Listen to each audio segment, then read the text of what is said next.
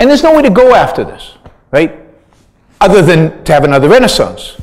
Because the only way to go after this is, yeah, to nothing. To shapes. Now, shapes can be pretty. They can be smooth or rough or whatever. But what does any of this mean?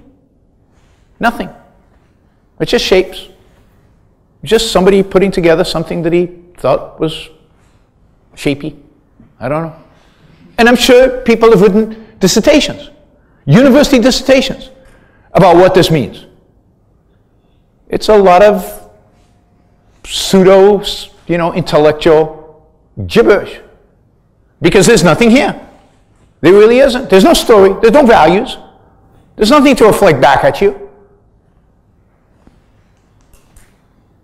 Now it gets scary, right? Spiders, sharks. Outside my hotel here in Edinburgh, there are 2 giraffes. Pretty bad giraffes. Giraffes wouldn't like these giraffes. But why? What are you trying to say?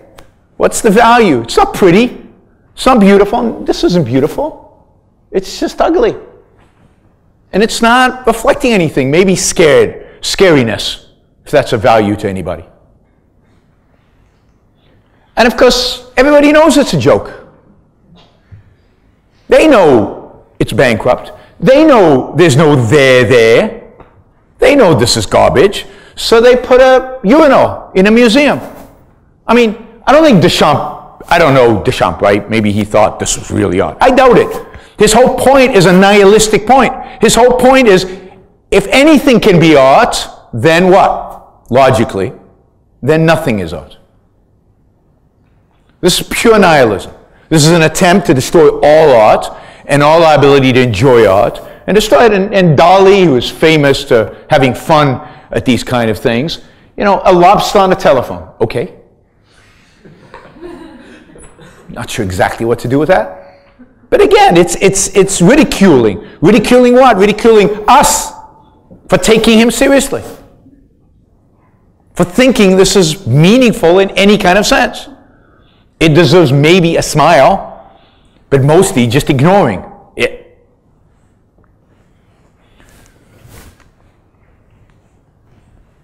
Art is a truly important experience for human beings. The more I think you experience art in a funny way, the better you become as a thinker. Because the better you become at dealing with the abstractions. Because you now have them in some way concretized for you. They are spiritual fuel. They should motivate us, inspire us to continue in life.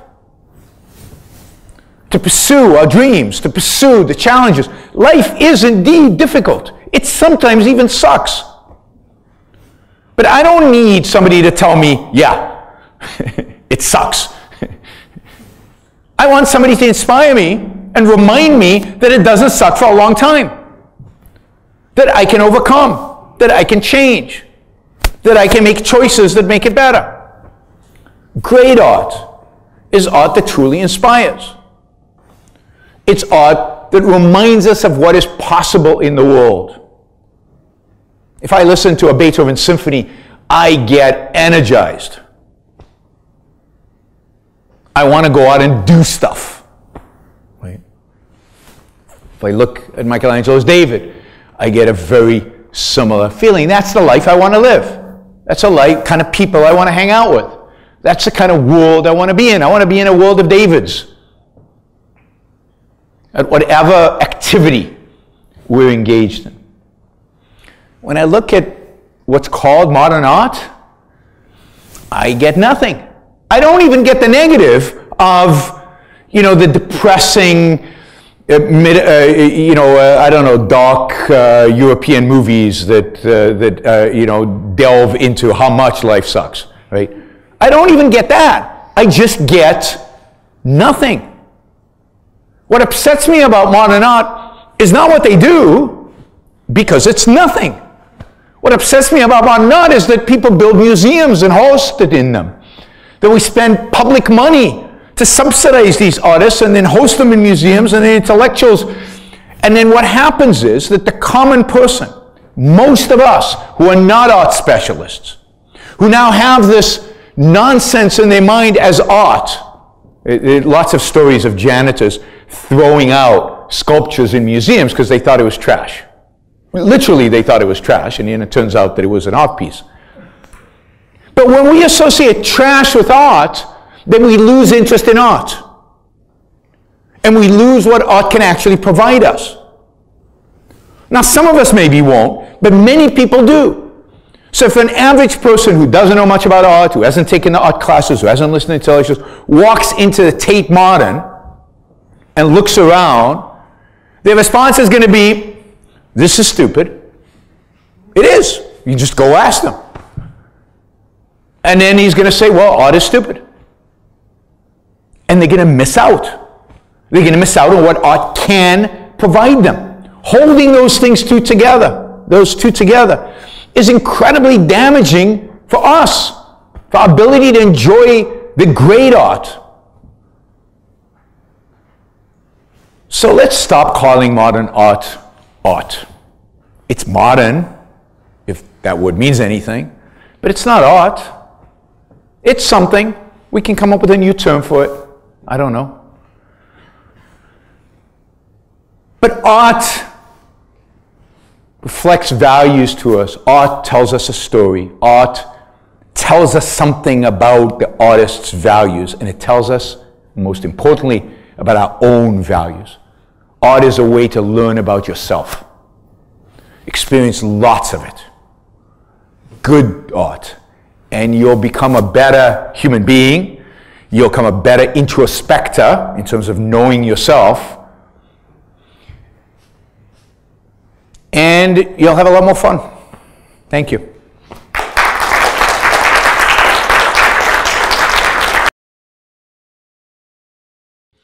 Thank you for listening or watching the Yaron Brook Show.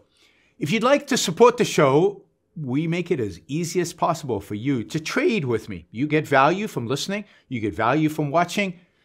Show your appreciation. You can do that by going to yaronbrookshow.com/support, by going to Patreon, Subscribestar, Locals, and just making a appropriate contribution on any one of those channels. Also, if you'd like to see the Yaron Brook Show grow, please consider sharing our content and, of course, subscribe. Press that little bell button right down there on YouTube so that you get an announcement when we go live. And for those of you who are already subscribers and those of you who are already supporters of the show, thank you.